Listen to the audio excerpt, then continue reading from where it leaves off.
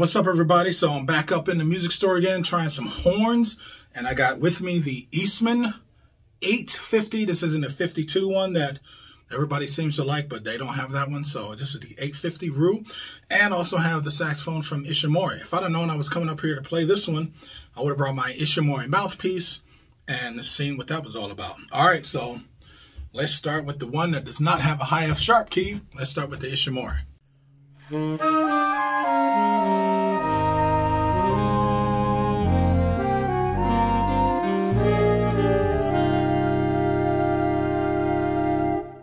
Okay, so I got the Ishimori here, and this instrument, if I can show you this, there is no high F sharp key here, and it feels small like a vintage saxophone, like a vintage tenor, specifically a Mark 6. It definitely has that smallness feel to it.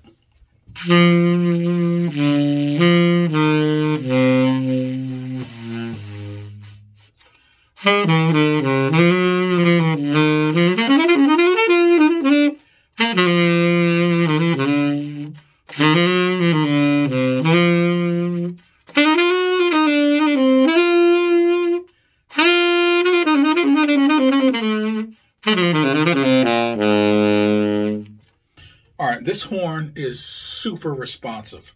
It's really responsive. I'm amazed at how responsive this instrument is.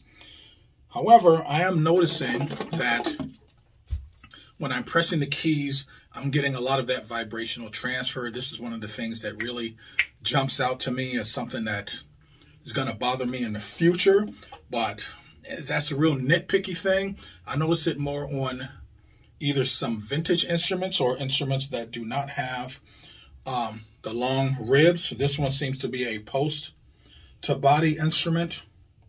We have metal. It looks like metal resonators here, I think. Okay, let me just play.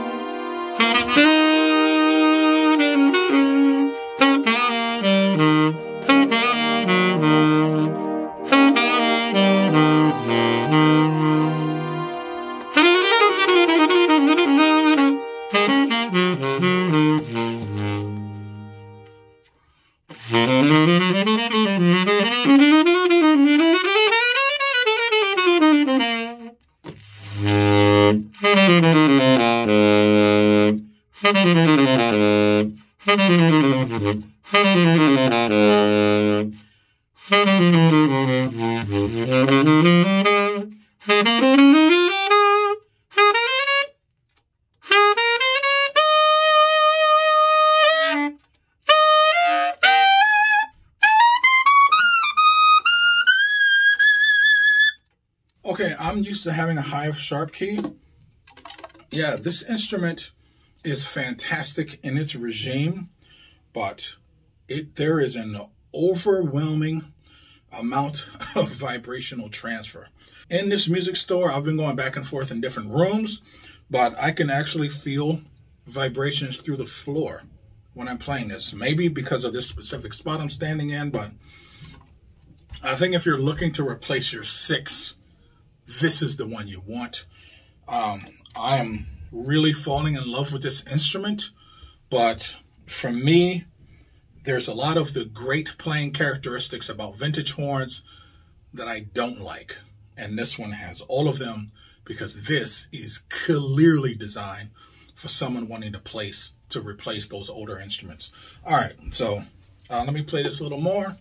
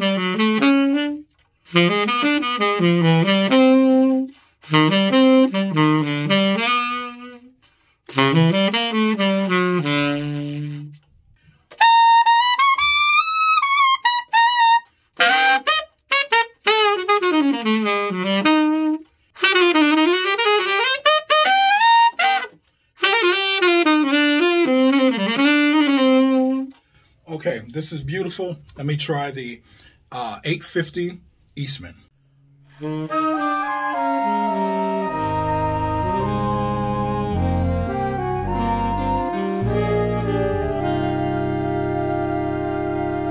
Okay, so now I got the 850 Rue, the 850 Eastman, and the layout of this is considerably different from the Mark 6-ish. The layout of this saxophone is considerably different from the feel of the Ishimori.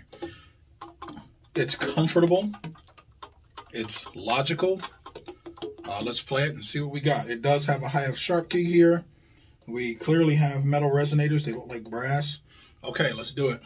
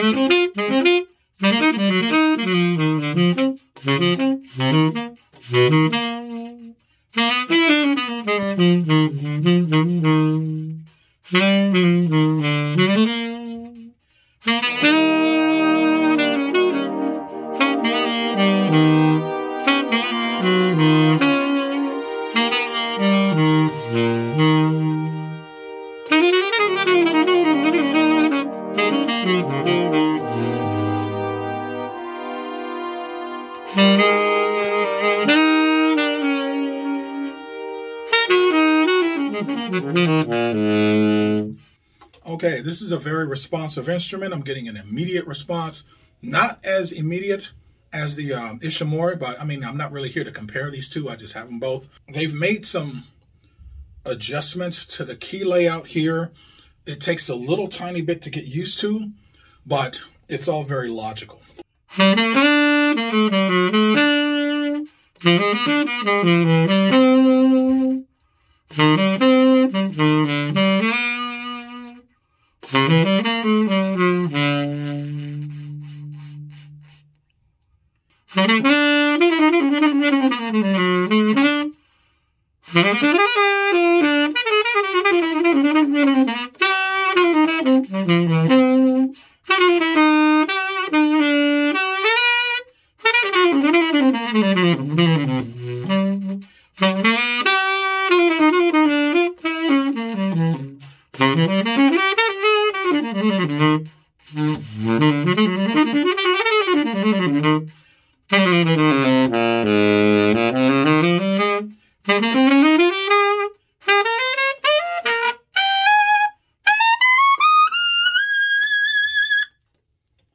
Yeah, I mean, it just has a nice feel to it. It's a little bit unusual.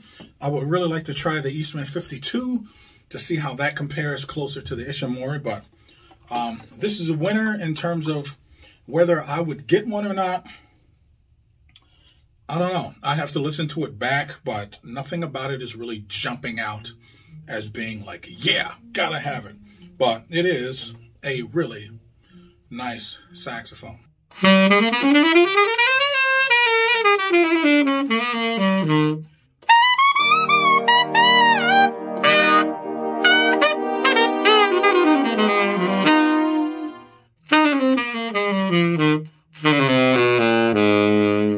Okay, all right, this is a lot of fun. This is a fun instrument.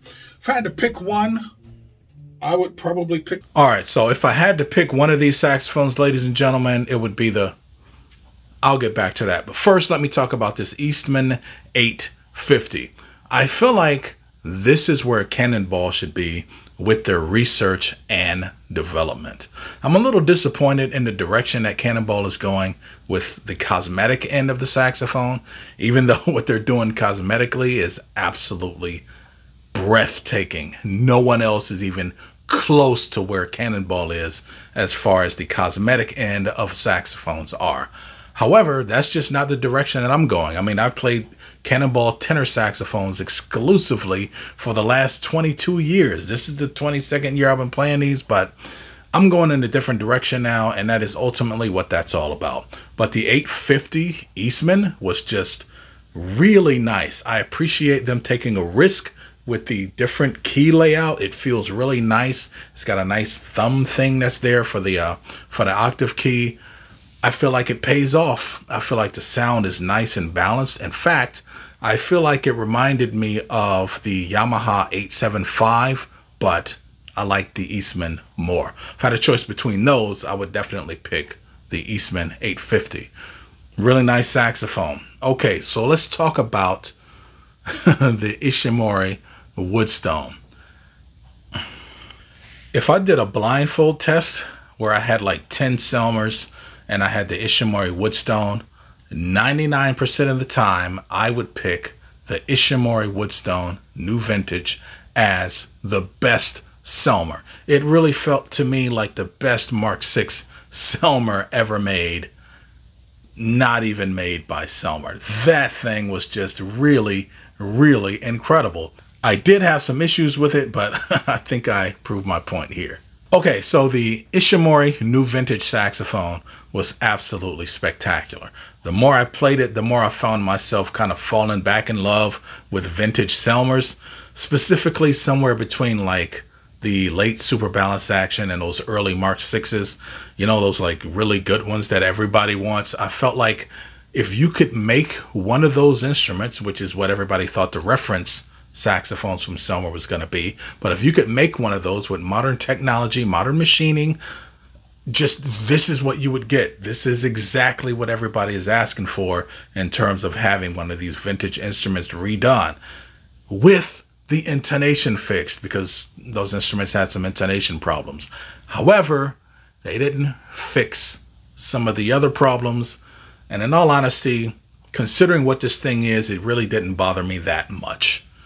And some of those things was just the vibrational transfer throughout the instrument was more than any other instrument I've ever played in my life. The ground beneath me was actually set in resonance. I could feel it vibrating when I was playing that instrument, which if you like an instrument that's giving you a whole lot of feedback and information, there you go, man. That's for you. I don't usually talk about the price of these instruments because they're kind of all over the place and dealers can kind of set their own thing for some of them, but I've been seeing the Ishimori Woodstone without the high F sharp key. This is the more expensive one that has a lower resale value for $4,700. I imagine the one with the high F sharp key would come in at around $45. That's definitely the one that I would pick. However, I did go to the Ishimori Woodstone webpage from Japan, and they have the price listed in yen. 510,000 yen for the one with the high F sharp key that I would like. And that translates to, in January of 2023, $3,800. Are you kidding me? Are you serious? I don't know how you can buy this instrument, but it was in English, so maybe you can go directly to the website. I mean, I usually post links and stuff where I get a commission, but I don't get anything for the Eastman, or basically I don't get anything that's not on Amazon or Woodwind Brasswind. I'll still post those links. Check out some stuff. They always have some amazing deals going. They got some New Year stuff that's still going on, so check that out. But even still, it's like, man, if I could get the Ishimori Woodstone for $3,800 with the high F sharp key, then for sure, my replacement for my Cannonball, that search is over. I'll just deal with all the little weird tendencies that it has because it is a very, very special saxophone. And apparently they've been just hard to come by. There's not a whole lot of places where you can get them. But check out that website. Check out the Ishimori website and do the calculation to translate whatever your dollars are from yen. All right. So if I did have to pick one as a winner, if I had to play a gig immediately, hands down, I'm picking the Eastman 850. That thing was just super comfortable. I could trust it. It wasn't going to do anything weird. It's really balanced. The sound reminded me a lot of the Yamaha 875. But if I was comparing it to the 875, I would definitely prefer the Eastman 850. Maybe it's modeled after that one. I don't know. But I would definitely prefer the Eastman 850 over the Yamaha 875. But if I was playing the gig immediately, I would definitely pick that one. That's the safest one. However, if I was going to take one home, and let's assume that the Ishimori actually had a high F sharp key, I am definitely walking home with the Ishimori. It is absolutely, positively, most definitely the more special instrument. And in all honesty, it's one of the most special that I've ever played. For them to be able to meticulously and accurately capture so much of that Selmer thing in their product at a low price also, with what looks like excellent craftsmanship. So there you go, ladies and gentlemen. That's all I got for you. If you like this kind of stuff, you want to support the channel, you can buy me a piece of cake. It's like a Kickstarter, Patreon type of thing, but you make a donation, and that really helps the channel grow. Also, I do have my Altissimo books for alto and tenor. I have my All Things Diminished book for all instruments, and most importantly, I have released my saxophone sound development for all saxophones that is available via the links below. That's all I got for you. Thanks for tuning in. See ya!